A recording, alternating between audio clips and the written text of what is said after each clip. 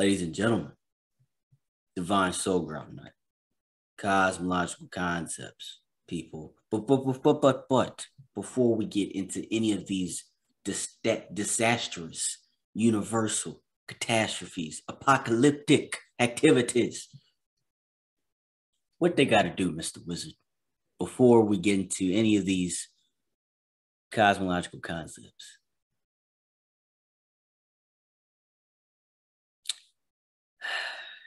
I gotta do it again. That's what they gotta do. Ooh.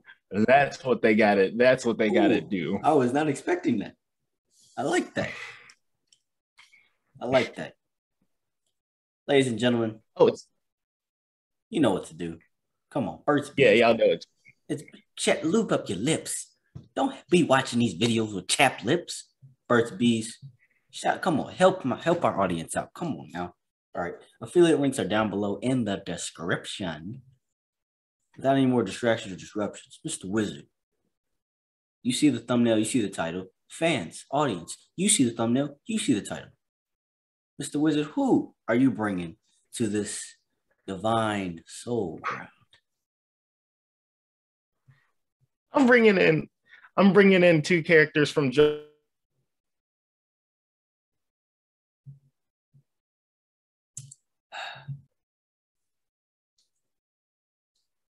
I'm bringing in two characters from JoJo's Bizarre Adventure. I'm bringing it back. Oh, okay. All right.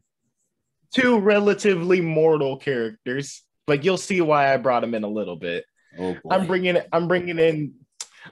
in Giorno Giovanna, and I'm bringing in President Valentine. Mr. Raheem, who are you bringing to this battle?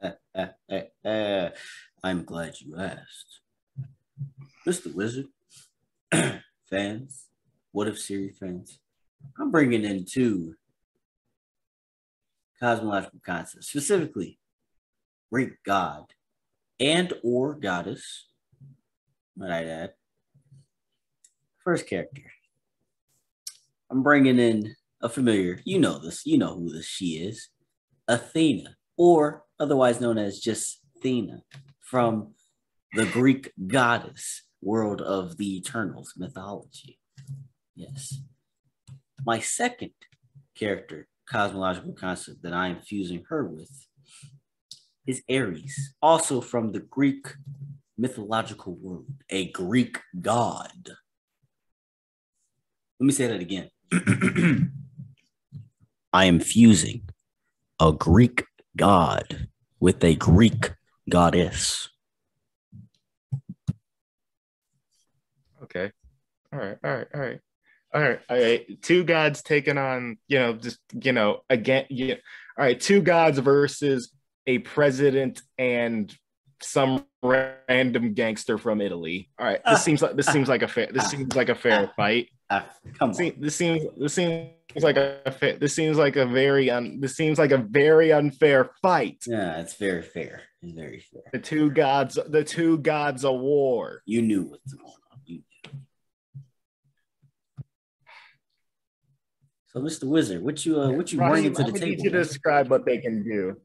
I'm gonna need you to describe what they can do. I gotta process this. I have to process what I'm up against. Bro, you knew what you were coming into, bro. Like, you knew exactly. I have to process this. Well, I guess I shall go first. Let me just start with Ares, bro. I'm gonna get to Athena in a second. I'm gonna start with Ares. So, Ares, ladies and gentlemen, from the Greek mythological world, possesses the powers of the Olympian gods. Mr. Wizard, you're familiar with the Olympian gods, the one that one of your characters apparently slayed. Yeah, we're not gonna talk about that. But he possesses the powers of the Olympian gods, which include superhuman strength, immortality, eternal youth, and shapeshifting. As the god of war, Ares had exemplary strategic skills, power of persuasion, and combat ability. Let me keep going. Actually, let me stop there. I want to get to Athena. Basically, he is part of the Greek. He is considered a Greek deity, basically, a Greek deity. Athena is an Olympian goddess of wisdom and war and the adored patroness of the city of Athens, a virgin deity. She is paradoxical, associated with peace and handicrafts, especially with spinning and weaving, majestic and stern. She has surpassed everybody in both of her main domains. In fact, even Ares, the person I'm fusing her with, has feared her, and all Greek heroes ask her for help and advice. Like I said, both of my characters are, in fact, deities, which basically means they're pretty much immortal, and a lot of people fear them. Mr. Wizard, please list out your powers and abilities. All right. Like I said before, I'm just kind of bringing in two dudes. I'm just kind of bringing in, two average dudes. Giorno has a stand ability called Golden Experience, or Golden Wind, depending on your translation. Golden Experience has the power of life giving. Anything organic that stand touches, it gives life. It turns into a living being.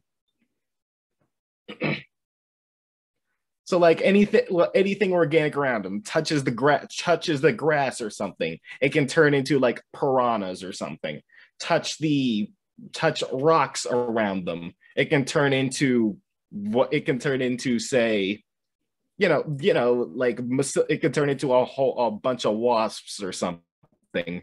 Like it is ridiculous. Anything organic, he can just artificially give life to just by touching it. So like a vegetable? Anything organic. Like anything that is made in nature. So rocks? Yes, anything that is natural, anything that is not artificial. Wait. So what's the limit? Like, can he turn a rock into like a dinosaur, or is it only like a tiger or something? Let me see what I'm trying to remember specifically what the limits were on this.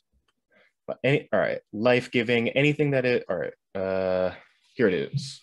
Anything that frick. All right, here it is. Life creation. Anything Giorno or Golden Experience touches that is abiotic will be able to become a life form of Giorno's choosing. Said organism's birth can be present to have advantages an evolved organism would have. Immunity to viruses, etc., etc. Giorno commands any of these. Okay, so it can turn into anything that he wants it to. The heck? If he gives life to if he gives life to an object inside a person, then he can even spawn animals inside of people. What the freak, man? Let me see. Life preservation. Anything that was created into anything that was turned into a living organism, once created, will never be able to be harmed. Any attempts to damage the thing, any damage that is directed at the thing that is given life will be redirected at the attacker. Does that mean you can affect me? Yeah, like say I turn the grass into like a bunch of sharks or something, and y'all attack the sharks. Those attacks are reflected right back at you. What is up with you choosing characters that literally reciprocate this? That's not even the end of it. That's not even the end of it. I'm not even done to describe it. He has an evolved form of his stand called Golden Experience Requiem. It has the ability to basically eliminate cause and effect. You know that paradox, like cause and effect. Mm-hmm. Golden Experience Requiem has the ability to take away cause. So my brain is trying to. So it's just effect. It's just destruction. Nope, because it takes away the cause, there is now no more effect. Like say you hit him with a punch or something. Like you hit Giorno with a punch. Mm-hmm. It can make it to where that punch doesn't happen. That punch never happened. Bro, why it am I was just fighting? all theoretical. Why am it I was just all fighting theoretical. And it's not even the end of it. Why and it's not even the end. Why Golden Experience. All right. Golden Experience Requiem can all right, return to the ability called Return to Zero. Golden Experience can take the entirety of something and revert it to a previous state. This includes any action that the target takes and it leaves Golden Experience Requiem unaffected. This puts anything it affects in a constant loop of being put back to zero, depending on what he has targeted. If he wishes to kill the target, they would end up in a constant death loop. Okay, I've heard enough. So I can trap you. So once again, going back to an early episode of the What If series, I can trap you in a death loop. I can trap you in an infinite death loop. No. Does it even matter what your other character is? Like, I mean, I'm still gonna state it. This is so stupid. President Funny Valentine. President Funny Valentine in his stand power. Dirty deeds done dirt cheap, or D4C for short. Dimension hopping. So long as Valentine or D4C are between two objects, they can travel between parallel universes.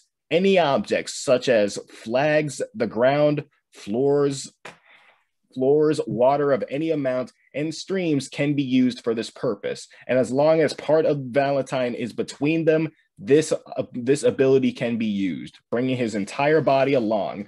Valentine can bring any object or people between universes, and when he returns, he can appear from anywhere, such as from somebody's back.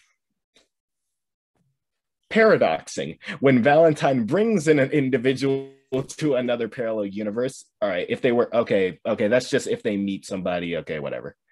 User transfer. If Valentine takes severe injuries, he can use D4C to travel to another dimension and transfer his stand and memories to one of his alternate selves. So you can literally have me on the verge of death. I can say nope and just transfer to another reality. I can literally say no. You're literally the Watcher. You are literally the Watcher fused with. I don't understand. I can literally say no to dying. I don't understand why you choose these characters. For one, that can reciprocate my attacks back to me, bro. Why? And one last thing. D4C. All right, its ultimate ability. D4C, Love Train. An evolved form of D4C granted to Mr. Valentine. This ability renders Valentine nearly invincible, as he is followed everywhere he goes by a shimmering wall of light, which he can use to glide across the ground as if he were flat and walking in midair, avoiding obstacles in the process. Because it is dependent on the stand, Valentine must maintain a vertical distance. Okay, he's able to fly, whatever. Here it is, misfortune redirection. Valentine's wall of light redirects all misfortune that gets in Valentine's way, leaving only good fortune, deflecting it across the world for someone else to suffer the consequences. So he could literally just you could be trying to stab him. So you could be trying to stab him or whatever, and he can just say no, and and all of a sudden you're stabbing somebody else. I just got beat up, destroyed, died, took my soul, gave me back my soul, beat up again, took my soul again, and then trapped you in an infinite. I trapped you in an infinite death loop where you're not even able to kill me because I'm able to either transfer my consciousness to another body or just say no and throw somebody else in front of me. I don't think Athena nor does Ares. Because if I'm being honest, I think Athena is stronger than Ares. Because Ares fears She her. is. So I'm really relying on Athena right now. And unfortunately, like Athena is, well, it's less that she's stronger than Ares and more that she's smarter than Ares. Yeah, like she's the goddess, like she's the goddess of like tactical war. Yeah, she's while Ares is just kind of meanwhile Ares is just kind of the god of, you know, war itself. He's just kind of the whole bunch of armies throwing hands in the middle of a field, that kind of war. less tactics and more just meat and more just berserker. I don't know what to say. Like, there's nothing I can do. You're either gonna outmaneuver me or use my powers against me, or just say no to me, or just altogether. So I don't think. Why do you do this? You bring these normal people with these overpowered abilities, and I'm nothing. You literally make a deity look weak. How is that possible, Mr. Wizard? How can you make a deity? How can you make a cosmological concept look weak? I don't understand that logic. It doesn't make sense to me. It's my journey, Mr. Rahib. It's my journey. Like, the gods took everything away. The gods took everything away, so I'm out to prove that their jobs can be done by some random dude. This is why anime is overpowered characters, bro. This is why anime sometimes scares me, because this is Greek mythology. This crap isn't even real. Now, granted, nor is anime, but still, like, anime's from someone's head. Greek mythology was studied by scholars. You telling me from someone's crazy imagination they can just destroy someone who put centuries into Greek mythology? Infinite death loop. That's I literally so just pulled an Uno reverse card. Literally. I pulled the Get Down, Mr. President Uno reverse card. Now you're in a loop. That is.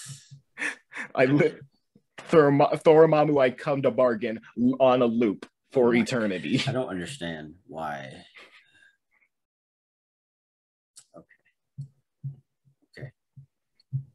Well, ladies and gentlemen, I was not prepared. I did not think Olympian gods and goddesses could lose to a president. Did not realize that. And who else was it? A president and some random gangster. So let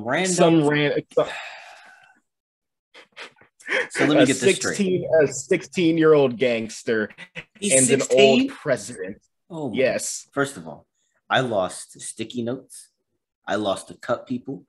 I've lost to a sword, someone who could slice an ocean in half, which is not even possible because of what? Anyway, I've lost to a 16-year-old president who can't even drive, probably. Oh, no, not the president. The president ain't 16. Okay, well, an old president that's on life support and a 16-year-old gangster who doesn't even know what it means to kill yet. And can't even drive. This fool can't even vote. I lost to someone who can't even vote for the president of the United. He can't even vote for the old president. You lost to a president with the Constitution tattooed on his back and a gangster whose stand is named after a Prince album. I brought a Greek god and a goddess. This is not my fault, people. Ladies and gentlemen, this is not my fault. I did everything I was supposed to do.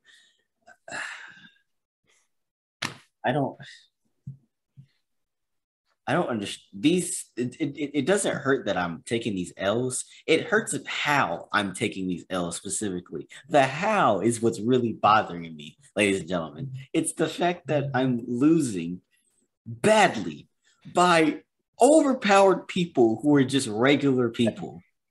That's what hurts. That is all because in this reality, it's impossible for every person to be happy. In the shadows of happiness, there is cruelty. Such a true statement. Well, ladies and gentlemen, that concludes this episode. Wow, was not expecting that turn. I feel defeated and hurt, but I'm also prepared now. I'm these divine soul grounds. I gotta have some up my sleeve now. I can't just expect to win by strength no more. No. It's not just about strength. It's about Mr. Wizard. I figured you out. See, you don't win by pure strength. You win by tactics. You win by specifically just lasting longer. That's how you win. You just last longer. I like that. I'm a 60-minute man. You see, Mr. Raheem, you're a 5-minute man. I'm a 60-minute man. I'm built to last. Okay. Well, I mean, sorry, this is PG-13. I'm sorry.